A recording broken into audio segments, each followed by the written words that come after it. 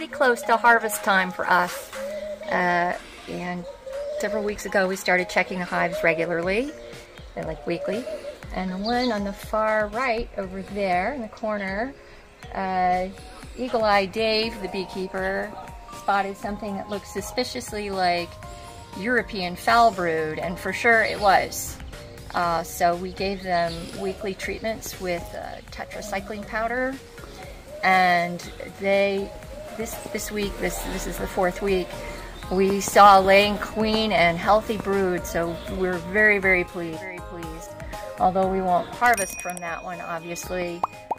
There's some healthy bees in there, and they can help out their sisters later on or be ready for a split in the fall.